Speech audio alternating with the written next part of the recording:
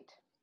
Hi, everyone. Welcome to the latest SL Alumni panel, which is 3 Paths in Medicine. I'm Lasya. I'm going to be moderating, and we have with us our lovely panelists. Guys, I'm just going to introduce you, so just go through your background. So first we have Vivian, who is a Schulich leader from UBC, right now a medical student at UBC. Vivian? Oh, hey. Now it's my turn. Hey. Yeah, I'm a third-year medical student at UBC. Interested in like infectious disease or public health as my specialty. Very much in line with circumstances at present. And so I'm having a really kind of interesting time navigating that, both on the medical student front and just on a personal kind of projects front. So we'll tell you more about that later. Yep. Then we have Dr. Bruce, who is Schulich leader at University of Calgary and did his MD over at University of Calgary as well. So you want to introduce yourself? Sure. Hey guys, it's nice to meet you. Hope everyone's staying safe. I'm Bruce. I'm a second-year urology resident at University of Toronto. Guys, considering medicine, urology is a great specialty. We blast kidney stones with lasers, remove cancer with robots, and we can make penis jokes at work. I'd like to remind our panelists that this is recorded and will be put out to the whole network later. Okay, thank you.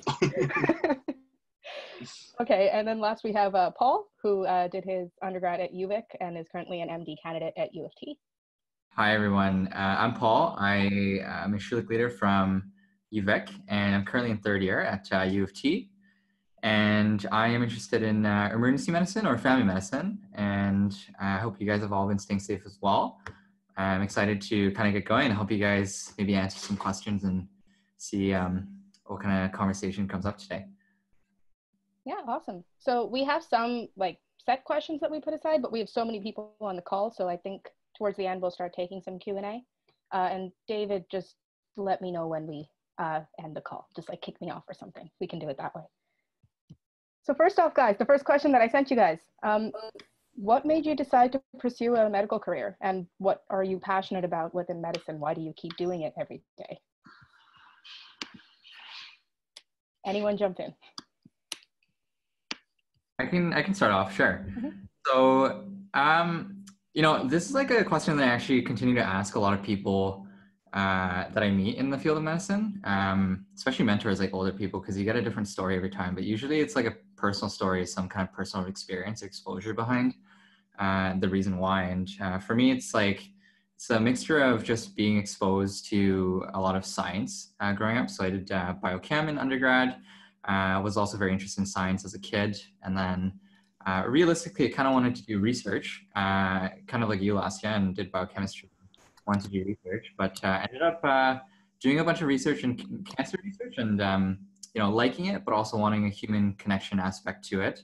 And I kind of figured medicine was the next reasonable step to that. So I kind of ruled out my options doing research and worked with a few companies before deciding to do medicine. And then after working with companies and doing industry as well as academic research, I kind of figured that medicine was the way to go. Yeah, maybe I'll jump in next because my story kind of resonates and is along the same lines as Paul's. I went into science in undergrad and kind of left it open as to like what I would be pursuing after that. Initially, very much wanted to do a Master's of Public Health as kind of the next step, and was guided by a lot of my mentors who kind of noted that like my interest in research and my interest in projects and my capacity for doing that along with schoolwork, and encouraged me to consider an MD instead. And initially I was pretty apprehensive because I didn't want to do another 4 years of school and like another 5 years of training after that. But I have no regrets of going into medicine, and I do it, and I'm interested in kind of the intersections of, you know, public health and infectious diseases because it allows me also to combine a lot of the humanitarian work that I do and a lot of the kind of global health research pieces, and gives me the skill set to be able to you know, apply both knowledge and practical skills when I'm in the field and when I'm kind of doing the epi research component of it. So it's a very good kind of marrying of many facets of my life. And it's why I continue to be passionate about it. I have to agree with what both of you guys said. I think it's a practical set of skills that let you help other people, from diagnosis to management to talking to the patient. It's really something special that you can do to help other people, especially in surgery. I think you see that more so than ever when you do like a 3-hour procedure, 2-hour procedure, and you fix something with your hands. It's very gratifying. And then I think it's a great opportunity for innovation as well, medicine. You can find a way to apply it somehow, for sure. Cool. Can everyone still hear okay? There was I heard a bit of a breakup there. Okay, good. So next question, I guess more of a fun one. What's a really great story from your time as a medical student that you'd like to share? I've heard some really funny ones. I just want to hear what you guys have. Oh, I have some from as a medical student and then about other medical students while I'm a resident. As a medical student, the funniest story has got to be when I was on my general surgery rotation. My chief sends me down to go see a appendicitis consult. Like, his urine emerged. The only thing I got to tell you is he's an inmate, like he's still in prison. I'm like, all right, I guess just do my thing, do a history, feel his belly, see what I think.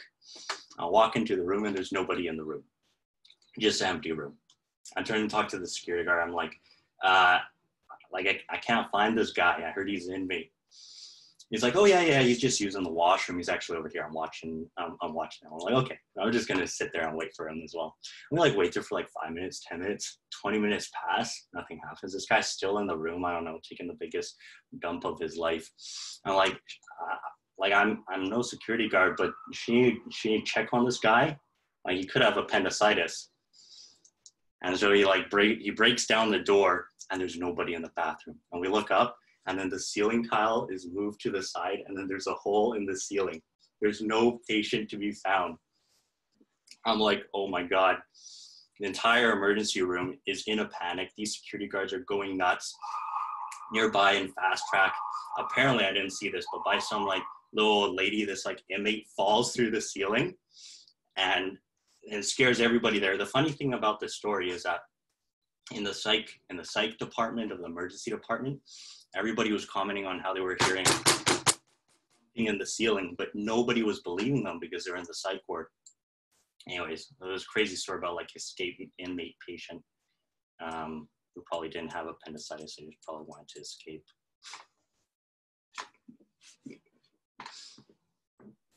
Anyone have a story they want to follow that one, Mark? I got more. That's a good one. Paul, did you have one that you wanted to share first? Oh, you go ahead, Vivian. Mine was definitely not funny. So yeah, I don't know if mine's like funny, but that reminded me of I was like really struggling about this question, like what am I going to share? But I was on psychiatry and one of our patients, so this is like a long like a patient who's had schizophrenia for a long time. And when I was on my surgical rotations, there were like rumors that there was like urine leaking into the OR. And it's like kind of weird, like, you know, where would this urine be coming from? And nobody could figure it out. And we kind of left it at that. And I finished my surgical rotation and then moved on, right? And when I was on psychiatry, I had this patient and I was reviewing his chart about his history and like how he came to be in the hospital. And I was like, oh, like a few months ago, he was found in the like VGH tunnels and he would be like urinating everywhere. And then the complaint came from the surgeons who complained of like urine leaking into the OR. And I was like, oh my goodness, I was there. Like that was, whoa. And it was like full circle. And now this person is my patient. Yeah. I like it. Wow.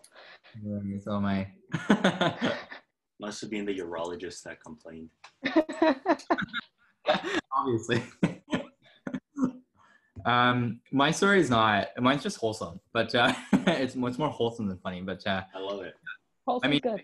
I think this is more along the lines of like what Bruce is saying, but like it's a field where like, you know, you get to really make an impact on people's lives. And I recently just completed my internal medicine rotation. Internal medicine is kind of where you're doing really hands-on work, and you get to do some of the procedures that you don't normally get to do in family, or like maybe some of the other specialties. So there's a patient of mine who is about my age and in his 20s, and really nice guy. He had a lot of chronic gastrointestinal symptoms that no one could really figure out what was going on. He's coming in, and it had been 10 years of these symptoms, kind of on and off. And, you know, after really talking to him and getting a thorough history, it seemed like he had gotten all this workup. And as a kid, he had a ton of CTs, a ton of MRIs, a ton of imaging, and nothing was very conclusive. So I kind of had the opportunity to do like a full workup. As like a student, you get assigned like a couple of patients, and you get a lot of time compared to the attending, because the attending has to see like 20 or 30 people, right? And so as a student, you kind of get like your handful of like 4 or 5 patients, and then you spend your entire day with them. And so, you know, he was mentioning how like, wow, like you're spending a ton of time with me. Like, don't you have more patients to see? And I'm like, no, like you're kind of like the only guy I have left on the day. And so I was able to really like think of more workup to do on this patient, and spend a bit of thinking brain power, kind of figuring out what was going on with them. And eventually we diagnosed him with this very, very rare disease. But to do that, we had to do something called a paracentesis. And what that is, it's like you have to stick a needle into the side of someone's abdomen who has ascites, which is fluid in your abdomen. And, you know, I'm starting to do this procedure, and the patient is looking at me like, you know, have you done this before? And I'm like, yeah, just like a couple of times. He's like, how many times have you done it? And I'm like, once or twice. And obviously there was a supervisor there, and everything went well. But that was one of the times I really distinctly remember thinking, wow, like, you know, this patient had been going through all these symptoms for 10 years. No one figured out what had gone on. And finally, after doing an ultrasound and figuring out that he had fluid in his stomach, we kind of did this paracentesis, figured out he had this very rare disease from this. You kind of get a sense of accomplishment from it, and really, really helps you understand why being in the field is considered very privileging in a way, because you get to talk to people about their stories and what they do and what they've gone through. So super grateful to be in a field like this. Nice work, man. Yeah, that's an awesome story. You deserve that procedure too. I know, right? You actually earn it. Yeah. So I'm actually going to swap the order of the next 2 questions, because I think that makes a bit more sense. So I'm going to jump straight to what do you guys like? What's your top advice for students who are interested in following a similar path to you or pursuing a career in medicine?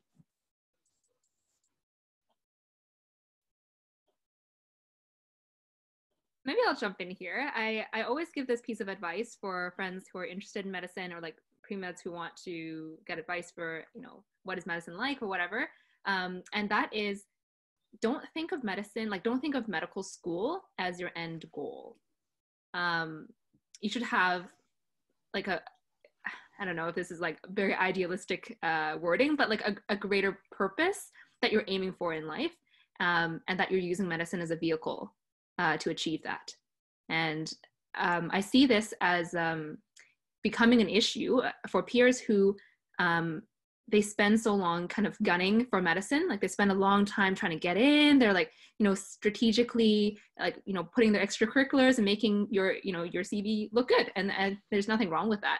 But the pitfall of that strategy is when you get into medicine, you ask yourself like, well, now I'm in, like what now?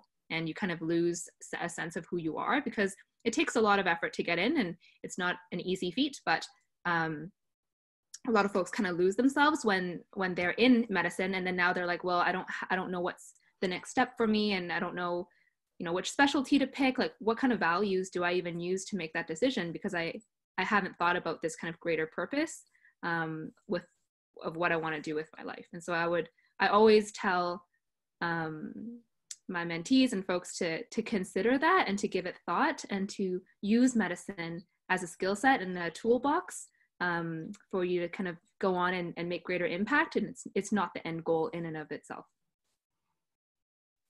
That's awesome advice. Bruce, Paul? You want to go ahead, Bruce? Sure. Yeah, I agree with what you said, Vivian. I think you also really need to figure out if medicine is right for you. It's a lot of work. And I don't think I fully realized that going in. My average day as a surgery resident is I wake up at 6 a.m. and I work until 6:30 to 7. I do that 5 days a week. Every 4 days, I work 24 hours in a row. I don't go home the next day. 2 times every month, I work the full weekend. I don't take a post call on Monday. It's a lot of work. You dedicate yourself to learn the skills to provide the service to take care of your patients. People get sick 24/7, even with this coronavirus stuff. You can't just work from home. You still got patients to see, you got things to do. So I think you really need to think hard about medicine and make sure that it's something you want to do. Otherwise, you're gonna really not enjoy your time that you're putting in. I think that's like something to really consider. And I think this is a good step to start talking to people in medicine and start seeing what the hospital's like, and maybe shadowing some people to really figure out whether this is something to do that you want to do. Yeah, I totally agree with Bruce and Vivian there. It's really a cost-benefit analysis here.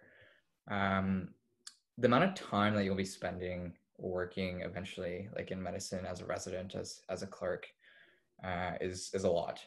It really is. And so for people like you guys who have a lot of interests and want to do a lot of things, and Vivian and I were talking about this a couple of days ago, but you know, if you have a lot of hobbies and things that you like doing outside of school, sometimes it makes it really tough because you're working that like 12, 14 hours a day, and then you come back home and you don't really have that reserve to go on and do that thing that you want to do, like produce music or whatever it is, right? So it's definitely like a very tough decision to make, but it's rewarding. At the same time, you know, I would also say that medicine is one of those fields where you get to make a really big difference in people's lives, but at the same time, it's also a little bit glorified by our culture, in the sense that like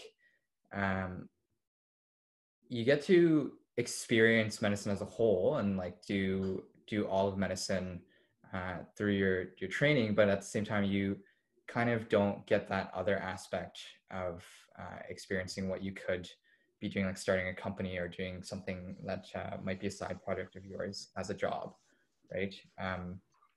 On top of that, there's a really good story that a mentor of mine told me where you know, medicine is really just another field, right? And it's not any more important than another specialty. And the reality is that you help people in most STEM fields that people in the Schulich community are in, as an engineer, as not an engineer, and something else, right?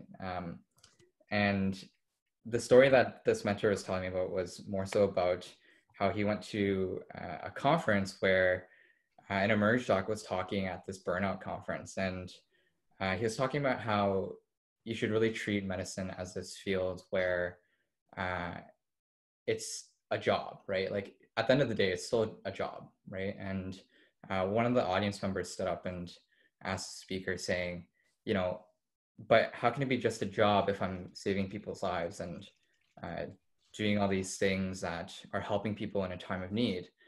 And the speaker asked him, like, do you think the waiter who served you food today has a more important, or you have a more important job than the waiter who served you food today? And the guy in the audience says, yeah, like obviously I do. Like, how can you say that? Like, you know, we're here doing things that are saving lives in medicine, right? And so then the speaker shot back by saying, do you think your job's still more important if the waiter is a single dad and he's trying to keep food on the table for his 2 kids, right? Do you still think your job's more important? And obviously, like when you think of medicine in that kind of perspective, where it's this job that's very, very important to society. And a lot of us want to go into medicine, want to do medicine because it's to help other people, but you can do it in other ways as well. I'm not trying to deter people from going into medicine, more just saying that there are a lot of options out there where you can pursue your passions and things like that, where you have a lot of time to do other things as well. And so it really is going to be a cost benefit analysis on your personal end that you need to consider. That's a really good point about the mental health aspect as well. At some point, you need to sit down and consider why doctors have the highest suicide rate of any profession, or why a third or a half of doctors are depressed at some point in their career or in their life. You need to sit down and consider that. Yeah. I would say as a resident, it's probably like 2 or 3 times a year I do something that seriously harms another person. And it's because I'm training, right? I'm a surgical resident, I'm training. And for like a week after, I just can't stop thinking about it. I can't fall asleep at night. And it's something that nobody told me that is something I'd experienced as a doctor or as a surgical trainee. But at the same time, on the other hand, there's nothing more gratifying than the thank you of a patient that you've helped. There's nothing more gratifying than doing something with your hands and fixing it than like being in the operating room and then cutting out like a tumor with your staff. It's amazing. It's like, I just cured this guy's cancer. So there's definitely highs and lows. And the mental health aspect is very important. I actually wanted to follow up and ask a question based on something that Paul said, where it was that, like medicine as a career is almost glorified sometimes in our society. With a lot of the stuff that's happening now, especially around the pandemic, where medical staffs are being called, heroes and all of that, and their response is always like, don't call us heroes, just give us the PPE. Do you think that like part of that whole almost hero worship around the medical profession sometimes actually acts against the interest of people within the profession?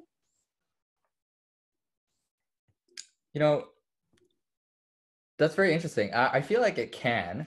The problem with, I think, glorifying any specialty for that matter is, you got to hold everyone accountable still, right? And so if you're saying like, oh my God, like, thank you for doing your job and thank you for being a hero during this time. Of course, those people deserve the merit that they're getting at a time like this where they're risking their lives to do their job. But in another aspect, it's also part of the job set that you signed up for, right? So it is our job to help people as a doctor, right? So in a way, I feel like the glorification currently, I understand it, but there's an aspect of it that definitely I feel like is sometimes taken a bit too far, especially like on pop culture media, and like, there's a lot of TV shows about medicine that really does glorify like the job a lot,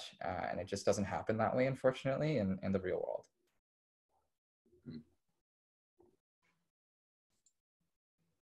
Did anyone have anything to add on that question before we move on? Nope. I think I agree with what you said, Paul. Cool. Well, we're kind of switching gears now, going more towards the pandemic and COVID-19 and the situation as it is right now. Definitely I would imagine an interesting time to be in a medical related field. Along those lines, I know that some of you have been very active, Vivian. I know you have been very active. Is there a project or initiative that you've been involved in, not necessarily COVID related, but just in your time as a medical student or a medical professional that you're particularly proud of, that this path sort of let you take part in? Yeah, sure. That was weird. Feedback? I'm getting lots of feedback. Yeah, okay, it's gone now. I don't know what that was, but it's fine now. I think it works like differently with people with mute buttons and stuff, but I can share a little bit about like the COVID medical students response thing that we're doing. So essentially, there's a lot of medical students all across Canada who are doing something very similar. But essentially the idea is that with medical students being pulled out of our clinical rotations, a lot of us are now like we don't have school, or we have kind of online classes, and it's like a modified program, and very much a lot of us are kind of sitting at home, not involved. And so what we decided to do with kind of this free time and with the connections that we have was provide kind of a resource and services to frontline workers, whether that be, you know, running personal errands, like getting groceries, or helping with childcare for families who have, you know, like caregivers or parents who are on the front lines, or anything extending to like public health contact tracing.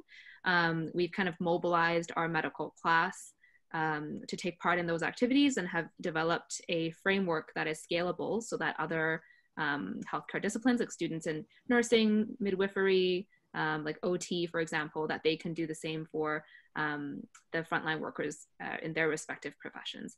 And so I've been busy over the past month kind of coordinating that, and it's been both a very good learning experience for myself, and also I think quite a privilege to be able to be involved in this way when we're not able to be on the front lines with the colleagues and the residents and the staff that we were working with, you know, just a month ago.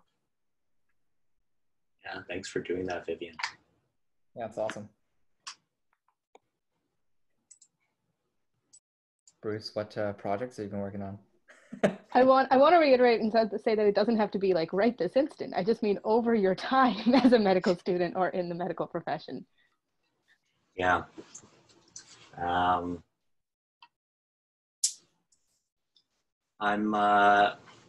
There's a lot to do. I mean, there's a lot in the research aspect. Trying to figure out a way to let patients do virtual follow-ups in the time of COVID through like a mobile app. We just submitted a paper in Nature on that, see what happens. Nice. For medical school, I did some app programming. I'm not the best though. We made like a solar company called Simply Solar. It's pretty cool. I let people in developing countries use their phones to line solar panels. Oh, wow. Somehow I had like installations in over 130 countries around the world, including one in North Korea. Oh, okay. Which was sick. Yeah, I don't want to know what he's aligning there. So there's a lot of projects too. What about you, Paul? That's awesome, man. Yeah, I mean, definitely like lots of projects that have gone on over the past 3 years for me. I guess the most recent one that I can think of is during the COVID pandemic, but you know, I haven't been doing a ton of stuff. So if you guys have been like a couch potato through this, that's totally okay, because I definitely have been as well. But the only thing that I really got involved with was helping a couple of companies develop this.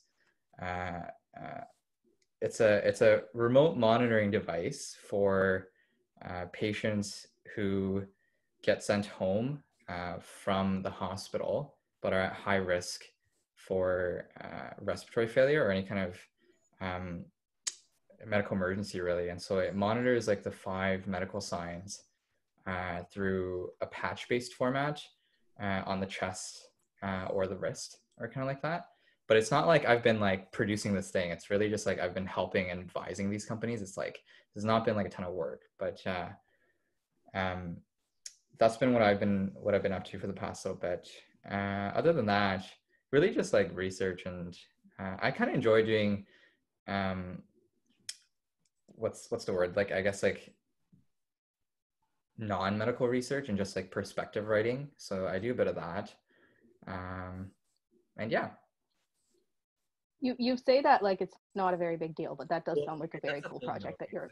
It wasn't like a ton of time sink in there. It's just more like someone reached out to me to ask for some questions and like help out with the grant writing. So I just like, you know, help them write a grant and stuff like that. But it didn't take a ton of time. So that sounds awesome. That's awesome. That sounds awesome. There's a whole lot of people we just can't discharge from the hospital. Fully. Yeah. Maybe they don't have a bed, maybe they're not safe to go. It's expensive to keep them. And think it's safer as well when you're working. Yeah, I mean, I think the next two questions almost that I gave you guys can kind of be combined, which is like, what's your thoughts on this whole pandemic and the response both worldwide and sort of in your own communities within your medical schools or the places where you're working, your workplace? Like what are just your overall thoughts and sort of feelings about how things are going in response to this really kind of almost movie-like situation that we're all sort of living in right now?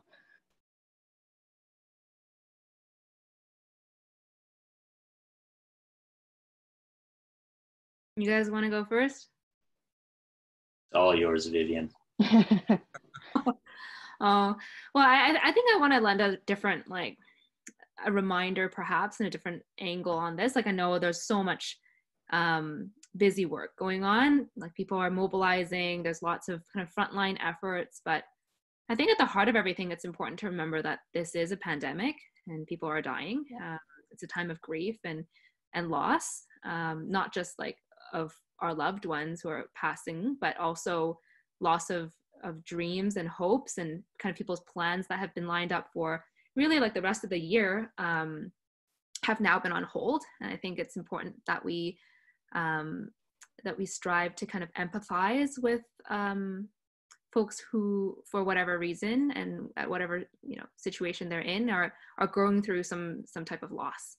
I'm currently writing a manuscript on this kind of the mobilization efforts, and I'm devoting quite a bit of space in the discussion on the topic of productivity shaming, which is a term that's like popped up, been tweeted and brought up over social media, of the fact that people are expecting almost that folks are using this time to learn a new language or have a new hobby. Like there's all this like Dalgona coffee stuff, right? Like, oh, like let's like, be better cooks and be better homemakers, and like let's grow like a new garden. Like people are expecting folks to just magically kind of gear up and use this time well, and that if these things don't materialize, then that means you've been a failure over the past 2 months of social isolation or whatever. But in fact, that's not the kind of message that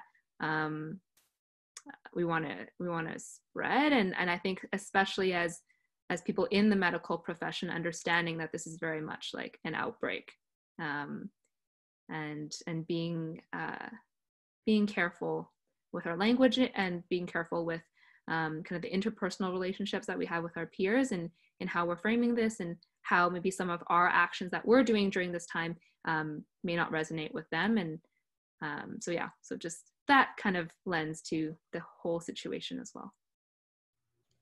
And that's a really good point. I've seen a lot of like really odd things out there, which are kind of along the lines of like, oh, you have all this time. It's a great time to learn all this stuff you wanted to learn. And it's like, it's a deeply difficult situation for everyone. It's not easy for everyone to be like, there's no expectation to be productive when you're going through a global catastrophe. Like, don't make that an expectation. Yeah, I totally agree. I just want to tack on, like, it's literally our job right now to socially isolate, right? So like, yes, be unproductive and like to be at home is part of our job. And so like, don't feel bad about that, right? Like that's what most of us have been doing. Yeah, and I think secondary to that as well, there's a lot of people in the front lines who are doing a ton of work, and like to support them with some of the initiatives, even like as basic as helping like source PPE and stuff like that. Like that's easy enough, and like there are things that you can do from home if you really feel like you want to do things.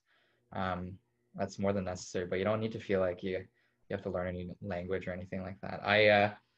I'm Korean, so like I actually like have set myself this goal of like learning Korean, but like I set this goal like 3 months ago, and like I haven't touched like a Korean learning language book yet. So yeah, there you go.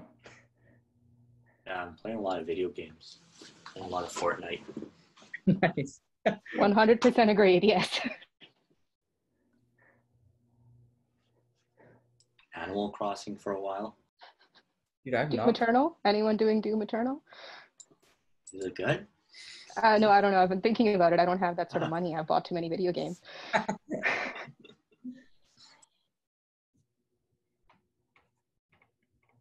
Did anyone have anything else to add kind of on just overall thoughts about the response and what's going on around the world? I only speak for Toronto. We're still going to work. I think we're flattening the curve here. We're able to keep on top of the patients. It is a bit of a different environment when we walk into the hospital, though. I think more than ever, we need to rally as a team and try not to make any snap judgments or assumptions about why someone might be doing what they are. Like if a nurse is being a bit of a jerk or like a patient's being uncooperative, you don't know their hidden story or what's actually happening. A lot of it, like coronavirus, very stressful time. I think overall, I think the response has been pretty good. There's some talk of I think there's plans in place for if things were to go in the wrong direction. So there's plans to redeploy physicians or nursing to other specialties if they need it. And they trained us to do it. I know a urology resident might be in the ICU. It's kind of terrifying, but they put it in place to let us do it. So I think things are going in the right direction. And hopefully it stays this way and improves. Yeah. Vivian, Paul, anything to add there? Or? No? Okay. One thing that kind of seems to have come out of this whole pandemic is that what's being kind of pushed, or maybe this isn't being pushed more into the public lens, maybe I'm just noticing it more, but sort of the interactions between the general public or government level officials with the scientific and medical community suddenly seems to be a lot more either scrutinized or a lot more publicized. Well, I mean, how do you guys sort of feel about how it is right now, and how do you hope it's going to change as it goes forward? Yeah, that's a really good question. I actually find that being in the medical field, you're exposed to a lot of the information like straight from the pipeline. So like you kind of know what's going on in the immediate term, which is really nice. But there's a disconnect between like me and, like some of my friends or like some of my friends' friends who may not be trusting of what's being said out there. And like, I actually personally know some people who are like, I think COVID is a hoax and like it's not like real, right? And which sounds totally ridiculous, and I and it is ridiculous. But the reality is like if you're not seeing the people coming into the hospital or the people dying on ventilators, like you don't see the number, right? And so like I think that most people are getting a really, really good sense of the day-to-day what's going on from the news and like from Bonnie on TV and like all the MOHs on TV and government officials on TV kind of giving out that information. But I know that there's like a handful of people out there who just don't trust media sources, period, and don't really understand like why we're doing social distancing and things like that. And I don't know the answer to this. I'm just kind of like putting it out there, but like there are people like that who just need to be reached in a different kind of way, but I'm not sure what that way is. But for the most part, to answer your question, for the most part, I like that there's been a really good bridging where like they're bringing together scientific professionals to the general public and like letting them explain what's going on, especially like with news outlets who are like, showing visual graphic diagrams of flattening the curve and all that kind of stuff that came out a few weeks ago. I think that was a great way of showing it where like, you have those boxes of like people and then like, one person infected that's like moving around and like infecting other people. And you see how quickly it can spread if you don't do social distancing. But yeah, I really love that. And I like the fact that most people seem to be getting the message in a positive way.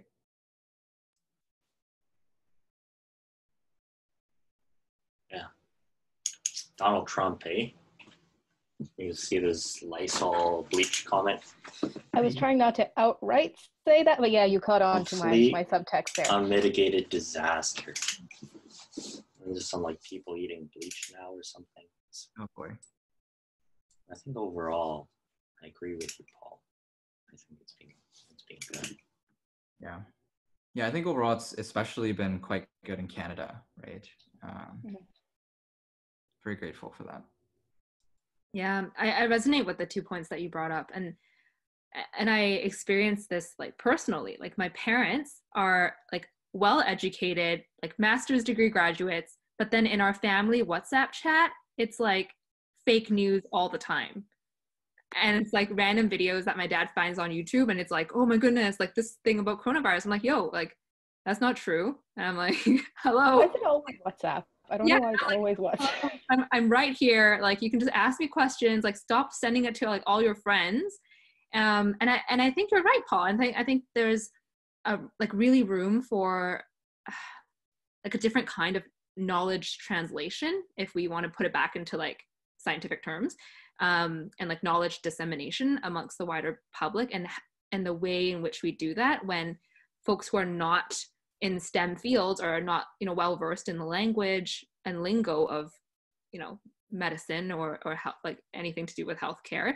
Like how do we reach these people, and how do we make information simple enough for them to believe and to understand? And then secondly, on your other point, I think that there is a huge need for more medical professionals in the realm of politics. Like I Agreed. Yeah, I'm like kind of active on Twitter, and I see that there's a lot of activity there in terms of like dialogue between like politicians and medical professional. There's lots of like, it's a platform for discussion, but it's not happening in a way that lay people can see. And I think that more like medical physicians should step up and, for example, like, run for office. I really see that there is a huge need there, and that's something I'm very passionate about. I think people should be well versed in like political language. It's very hard, I think, to learn when like this is not stuff they teach you in medical school. But I think it's really important, and I think we cannot, especially in Canada, the impacts of politics in medicine and vice versa is quite significant. Like a lot of our tax dollars goes into like healthcare spending, and I don't think in general like a lot of physicians know the nuances of how that works, or know the nuances of how like hospital funding schemas work, and like how innovation works, and like how like all this extra stuff works. And so I very much am passionate about this little niche, and I think that there is room for a lot more like physicians in the political field in general. If you run for office, we'll all vote for you. Oh, I was just gonna say that. I'll vote for you. Like decades in the future, maybe one day, if you see me on TV, I will be getting you guys to all help with the campaign. Yeah, I just want to say though, that's a really good point, because like you know, this grant that the companies I'm working with are trying to apply to, it like the application seems to be written by somebody who doesn't know what they're talking about. Like, like it's asking for example, like the grant is it asks for a non-invasive blood pressure, continuous blood pressure monitoring, and the grant is like, oh, like we prefer it if you use applanation tonometry, which is like where you essentially flatten a vessel to get the blood pressure through a force, and then a calculation using that force that you put on the vessel. And then they're like on the carotid. And it's like, bruh, like you can't do that. Garbage. Because first of all, like you're gonna give someone stroke, right? And then secondly, like that doesn't make any sense, because who wants to wear like a thing around their neck, right? As a collar. Exactly, right? And so this is a government grant that came out, and you would expect like some doctors to have vetted the application, obviously, but like it seems like that really didn't happen, and that there's such a need for more people in medicine who are interested in politics, and you know, have that mindset of like changing some of the policies that go around in our society. Yeah, one thing that I just wanted to quickly mention, and I know this is a little bit like tangential, but I was having a chat with a good friend of mine who's a biomedical engineer yesterday, and he was mentioning that, for example, all the ventilator projects that's now popping up because of COVID, like in his perspective, like he does a lot of work with like Health Canada and like approvals for medical devices, and he's like, yeah, look at the gazillion ventilator projects that's popping up, like guaranteed 90% of them are not even going to like be approved by Health Canada. Like they're going to take one look and be like, these people do not have the right procedures, they don't have the right ISOs, they don't have the right legal like contracts, they don't have anything in place, and like we can't even pass this. So like what is the purpose of that? And then we can ask like broader societal questions of like, okay, what is the purpose of grant funding? Like what is the purpose of like funding kind of these startup companies and all the little like logistics of that. But I think that there is real room for physicians and medical professionals to be involved in these conversations and say, hey, look, like I understand this group of like, you know, biomedical engineers are trying to get this startup going, but we need to think about like the scale up piece and like, is this even going to be feasible? And is this even going to be impactful for the patients that we hope that these devices will be helping? Yeah, I totally agree. And actually, like the grants for the ventilators, Vivian, are the same kind of grants that that we just applied to, and so it just goes to show that, like, you know, the people who are making these grants are not the people who are going to be eventually approving them in the long run, and that disconnect is like something you would expect to be bridged already, but it's not at all. Yeah, I mean, I agree with what you guys are saying, and more from like a research point of view. I think it's important that researchers also try and connect more with the public, instead of kind of treating science as almost a glass palace where it's like, oh, a certain segment of the population belongs here, and then the others, it's okay if they don't understand science. Because it's like when the like pandemic was first starting and everyone was panicking and, you know, like buying up all the toilet paper and that sort of stuff. I noticed that a lot of my friends and colleagues in the sciences kind of treated it more with amusement than anything else. And what was going through my head was like, yeah, but I mean, a large part of it is that they don't have access to the same sort of data that you have access to, and they don't know how to interpret it, even if they do. So shouldn't we be helping them rather than laughing at them? And so I kind of agree that, yeah, it's important that there's more people who are interested in that sort of more public outreach, public policy side. At this point, yeah, I'm going to say we're going to open up Q&A to the public or to everybody. So if anyone has any questions, feel free to either unmute yourself and ask or type it into the chat. Yeah, and as a put down, like it can be anything. Like I'm sure Yeah. the three of us are happy to answer like even personal questions or things about like the path to medical school or in medical school. So don't worry about like asking about these political nuances. Yeah. Like we don't want to talk about politics right now. Just kidding. We have one in the chat right now, which is that the pandemic reduced ER or clinical visits. So do you think people are missing the early diagnosing opportunities? 100%. 100%. I see it all the time. People are presenting later in their illnesses. Now that coronavirus is a thing. For example, we had a guy like two weeks ago, and he had testicular torsion. This is basically when your testicle pulls a Tony Hawk and does like a 720 and loses its blood flow. It's like a surgical emergency, because if you don't unwrap that ball, it's going to die. They got to take him to the OR urgently. So this guy had testicular torsion. He stayed at home for 3 days, and we brought him to the OR afterwards, and it was just completely dead necrotic testicle. We had to cut it out. And he said that if coronavirus wasn't a thing, he probably would have gone to the hospital immediately. So 100%, just an old anecdote case. Oh boy. Oh, and then there was a follow-up, which was that the pandemic has reduced daily exercise for people and increased alcohol tolerance. So do you think that, increased alcohol use. So do you think that after the pandemic passes, there's going to be more problems spiking because of that? And how's that going to affect the healthcare system?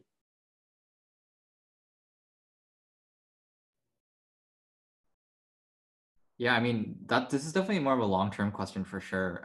But I can see it being a problem because of how long the COVID crisis is going to go on for. Like, you know, there's some models out there talking about like years, right? And that's not to say that we're going to have social distancing for years, but even in this like few months period, you can definitely tell that there are people who are have reduced activity, have been drinking more. The fun fact that the reason why that the liquor stores are still open though is because people who have alcohol dependence, it's quite a serious medical condition to have alcohol withdrawal. So you have to maintain the liquor stores open so that like people can still access alcohol. But I do know that a lot of my friends and people our age are just like drinking or, you know, to pass the time, they're just staying at home and drinking and whatnot. So the other part of your question was, is the Canadian healthcare system ready for it? I don't know. You know, I mean, I feel like the Canadian healthcare system is relatively well equipped, but like the pandemic has really shown that we are not equipped for crises like these. So I guess it depends on the number of people who are going to have, you know, any kind of chronic conditions and outcomes due to this. But I would expect it to be more of like in a few years we'll find out kind of thing, as opposed to like immediately after we're done social isolation. Yeah, it's a complicated question. I think the best way to divide it is short-term and long-term outcomes from this. There's some short-term outcomes, probably what Paul mentioned, people coming in with withdrawal, drinking too much. But then the long-term outcomes, a lot of things like metabolic syndromes and fatty liver disease are built over a long time out of habit. And that's going to present later on, maybe decades after, if they continue that habit. And I don't know about Canadian healthcare system's interesting. I think it's good for some things, but it's not very good for a lot of things as well. It's a long wait list if you need surgery, if you need it's free so everybody can have it. So it's a really complicated question. I don't know what you think, Vivian. Yeah, it's hard to, I agree with you both. Like it's hard to evaluate immediate outcomes. And I am very involved in like harm reduction landscape, especially in BC, and like other kind of effects of COVID on self-isolation. And especially in downtown East Side, is a lot of overdoses are happening for folks who like are using alone in their own apartments, and then they don't call the ambulance, or they're afraid of going to the hospital. And so I'm sure there's going to be I hope there'll be a lot of research coming out of in the next few months or years around like what actually happened. But in the short term, it's hard to also find ways to mitigate guidelines that have already been like produced. For example, like BCCSU just put up new guidelines for folks who have to go for like daily witness consumptions of their medications at the pharmacy. Now they get like a month of prescription, and what they're doing is they're like boiling down their Dilaudid or benzos, and then they're injecting it because it's like they prefer to do that than taking these oral pills, and that's why they have to go every single day to the pharmacy to have someone watch them take their pills.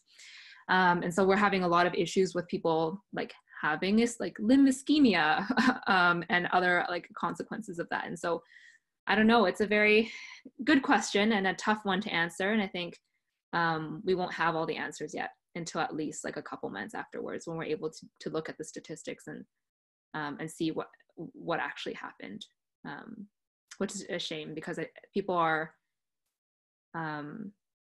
suffering and are dying, and there's not so much that we can do, especially from like the confines of our homes.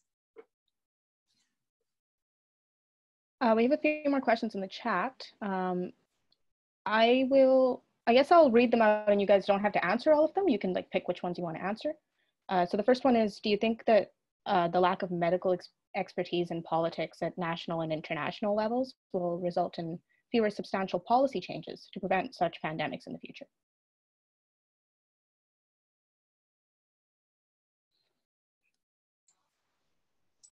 Hi, Bruce. No? Okay.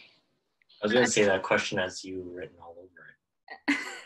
No, I was just trying to like break it down, and I would hope that maybe I'll answer it in a more positive light. Like I would hope that the increase in medical expertise in politics will result in better policy changes, more comprehensive changes, and ones that are like made with understanding of from experience of actually having worked in the medical system. Because I think that's the bridging piece that is missing in a lot of these political discussions, is they don't have the right stakeholders on the table. And unfortunately, a lot of physicians think they're really busy, and understandably so, but then because of that, they don't want to be engaged in politics. And politics is messy, right? Like there's a lot of work, there's a lot of gray space, and a lot of physicians are frustrated by that, and as a result don't participate. So it's nuanced on many, many fronts, but please message me afterwards if you want to have a longer discussion. I think I want to get to some of these personal questions. Yeah. So we will look at the personal questions. Does anyone want to comment before we get to that on the thoughts on their province reopening plans? Just because it is there, so going in order. I don't know very much about it. Probably there's going to be a second wave when people relax their social distance and stuff. It's going to happen. I will also comment that I don't. I also can't give any real detailed info on that either, unfortunately. There's some cool AI out there that is predicting it, but you'll have to do your own research on that. All right, to the personal questions then. So what kind of shadowing or hospital experience did you guys have prior to med school? And how did that lead into your paths? Bruce, you want to go first? I volunteer at a hospital, sign up some kids up on some studies, and followed my mom's friend around who was a doctor. Too substantial, really. Nice, that's cute. That's kind of similar to like my story of I think in Canada it's illegal to be a pre-med and shadow. So just like heads up, I don't think it's allowed. For like those of you who are interested in shadowing, like I think you can definitely find a friend, but like there's no official programs out there, is what I'm just trying to say. For me, I was very lucky to be involved in like a pediatrics kind of like a research project. I was actually a participant in a research project. Like I was in a beta test of a trial, and it was like a one about like fitness, and like it involved an app, and it was super fun. And so I was like this, I don't know, like 14-year-old who was like, oh, like I'll just do it for some like, gift card, and I don't know what I got, but essentially it was super fun. You wore this like app tracker that tracked like how much you ran and stuff. And I did lots of like track and field and was really active in high school. And so I was like, yeah, sure, sign me up. And then from there, kind of built a really good friendship with the prof who was the PI on that project. And then similar to Bruce, like she was like, yeah, why don't you just come follow me around? I'm like, yeah, sure. Like you seem cool, and like the project seems cool. And so I did that. And then I kind of stayed on when she got more grant funding to kind of do more of the like project pieces and not be a participant anymore. But like loved the whole experience, loved being in the hospital, and it was really cool and novel. And I think that's actually what drew me to research before it drew me to medicine, and the fulfillment you get from like planning something and having an idea in your brain, and then to see it, like to implement it and to have it result in outcomes that you're proud of. Yeah.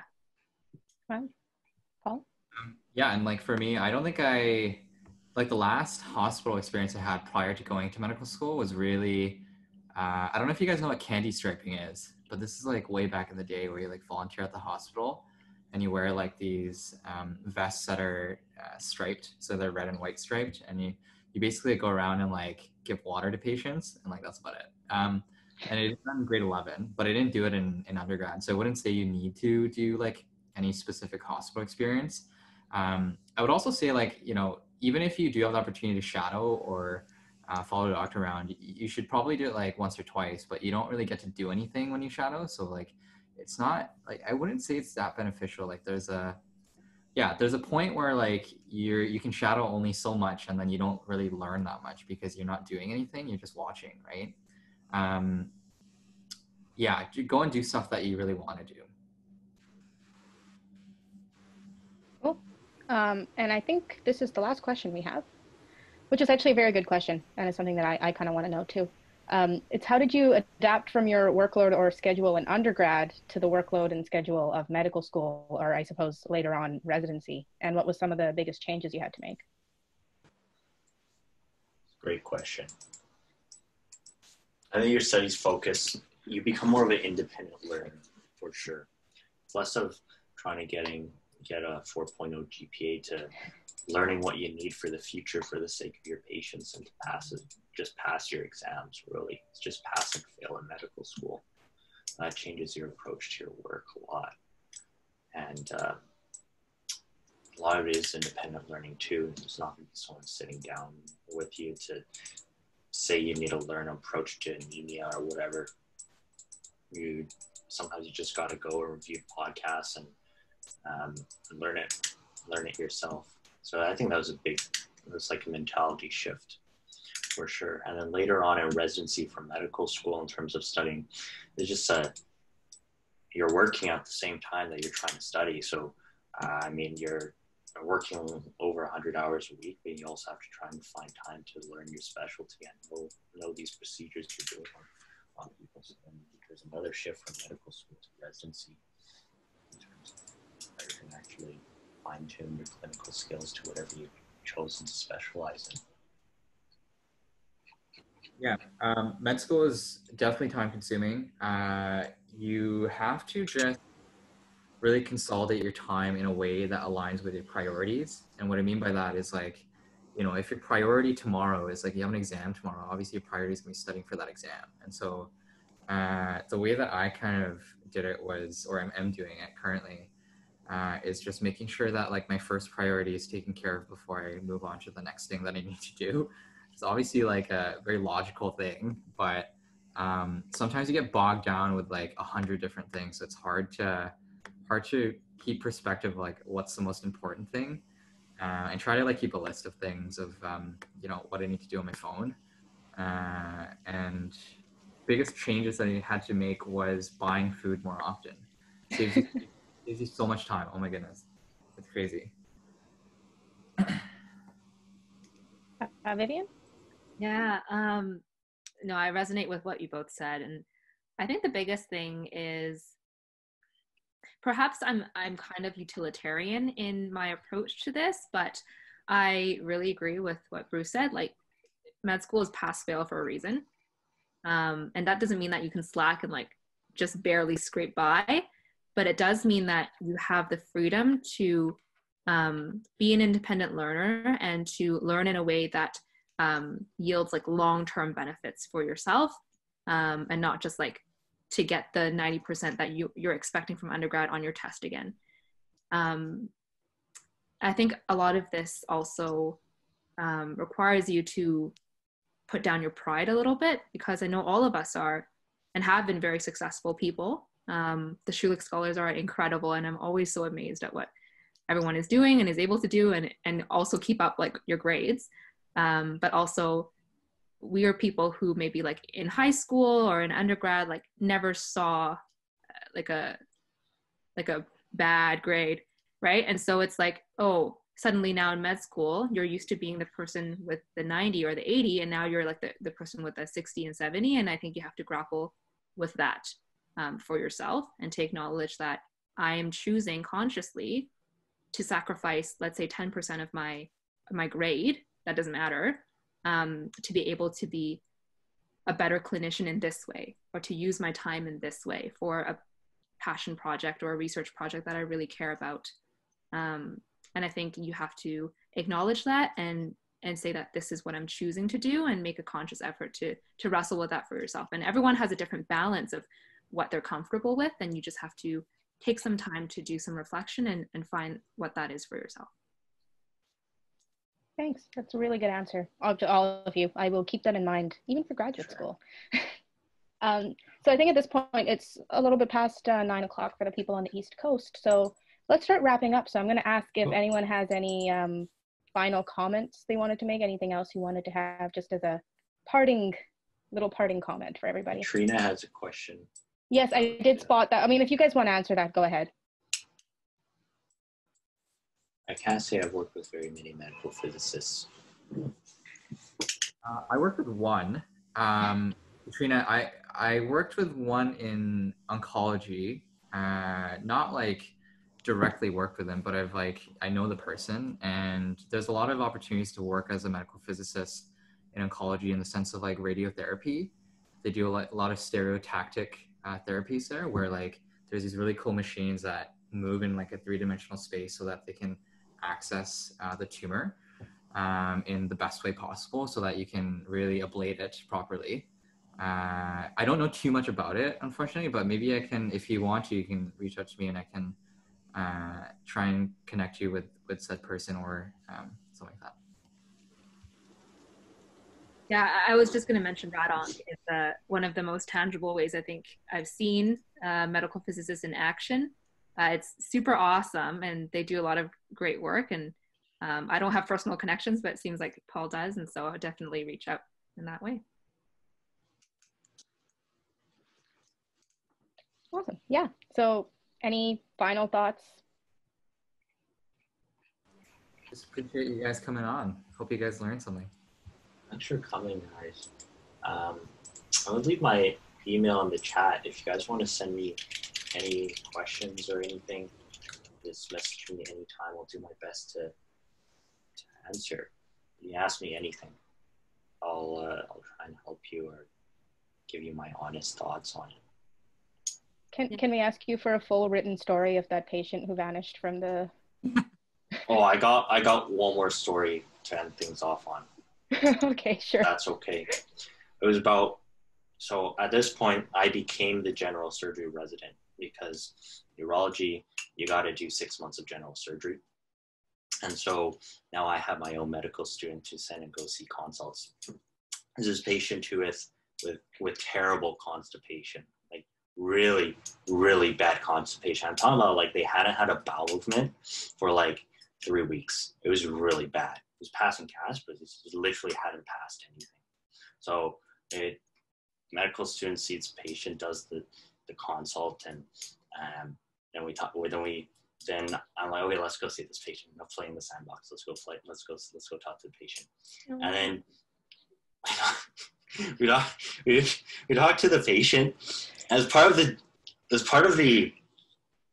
physical examination. Something that they're always going to teach you, at least in general surgery and urology, that there's 2 reasons why you should never do a digital rectal exam on an abdominal pain patient.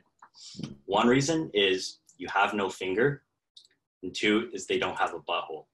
So we do the digital rectal exam on this constipated patient, and it feels like oh, no. I'm just like putting my finger against like a solid piece of wood or like a wall. I just like boom, boom. I'm like, oh my gosh. And so I like maneuver my finger on the exam, and it's like chipping away at the crust of like a creme brulee. And at one point my finger just goes in, and 3 weeks worth of stool comes out at this medical student who happened to be standing downstream.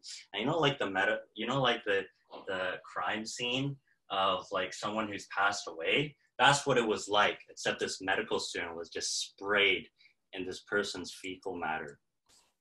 And I really felt bad for that student. We sent him home afterwards. So I think that's probably my funniest story as a resident. Bruce, you're the resident that we don't want. The resident you don't want. Yeah, I might have gone on my review afterwards. That medical student is going to be telling that story for the rest of their lives. Yeah. Poor student. Poor guy. So now everyone knows that if Bruce happens to be your resident, you don't go along with him. Oh, hey, I'll teach you a lot of cool stuff. Okay, awesome. If no one else has any final parting messages, we can say our goodbyes, I suppose. Yeah, I just wanted to echo Bruce, and I'm going to put my email in the chat as well. Like, definitely feel free to ask any questions. I know that sometimes folks have more personal questions in regards to like what medical school is like and kind of details of that. And so I'm happy to try my best to answer. And so, yeah, feel free to message me afterwards. I'll do the same thing.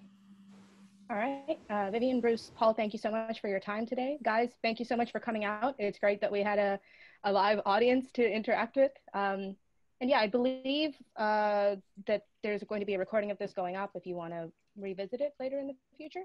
But for now, have a wonderful evening. Have a great week. And Thanks for moderating, Lasya. You did a very good job.